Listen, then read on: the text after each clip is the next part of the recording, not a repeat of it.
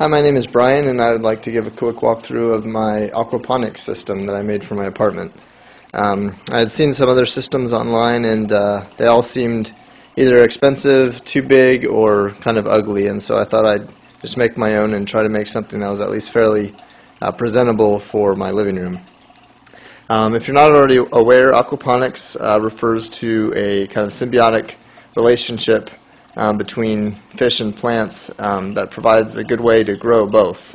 You can farm plants and fish at the same time, taking advantage of the fact that when fish eat food and then produce excrement, that excrement releases chemicals in the water that, if left in the fish tank, will kill the fish eventually. But those same byproducts, specifically nitrogen or ammonia that gets converted to nitrogen by bacteria, that gets consumed by the plants, and so they kind of filter out that bad stuff and take advantage of it. So what you end up with is a nice self-contained ecosystem whereby the fish provide food for the plants, which clean the water for the fish.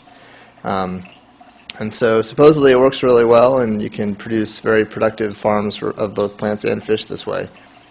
The reason I got into it was partly just out of curiosity. It sounded really cool, but also because I'd made attempts at growing herbs the old-fashioned way in dirt and kind of didn't have such great success.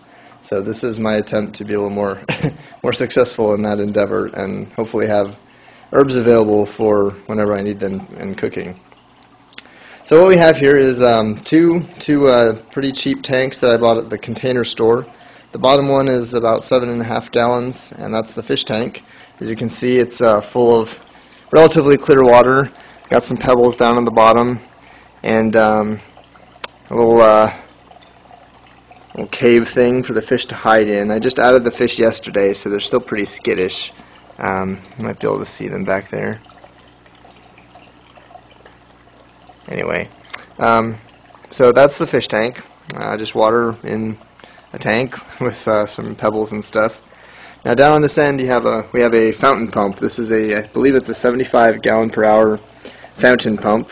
Nothing sophisticated, just bought it on Amazon.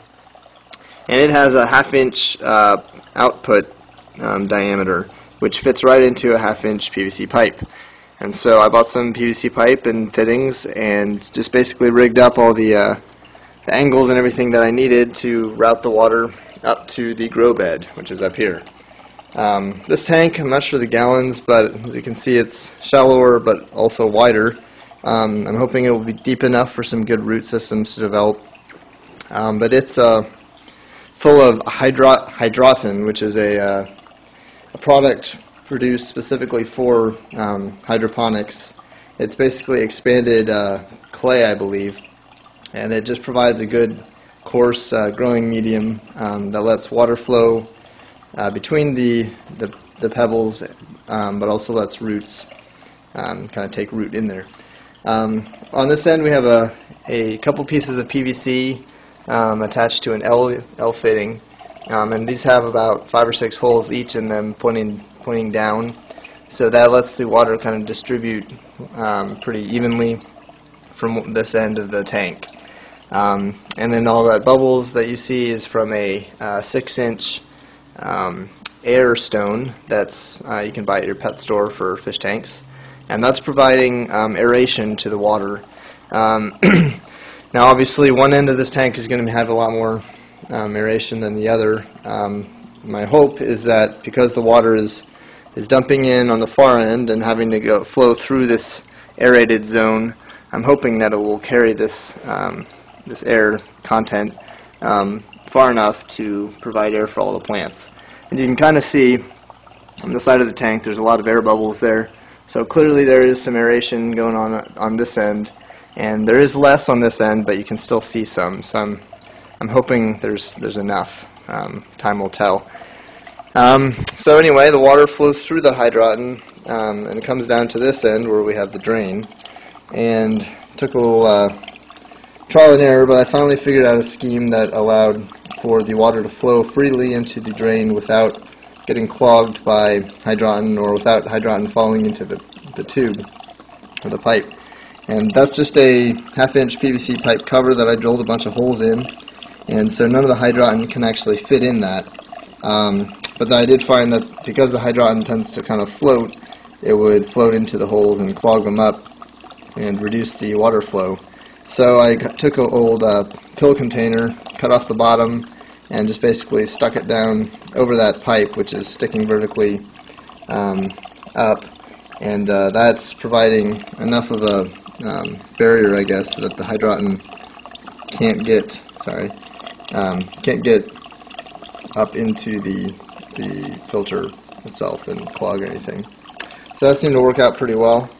And then down here, and this was probably the trickiest part of this whole thing actually, was figuring out a way to make a nice seal drain hole for a PVC going through this smooth plastic material.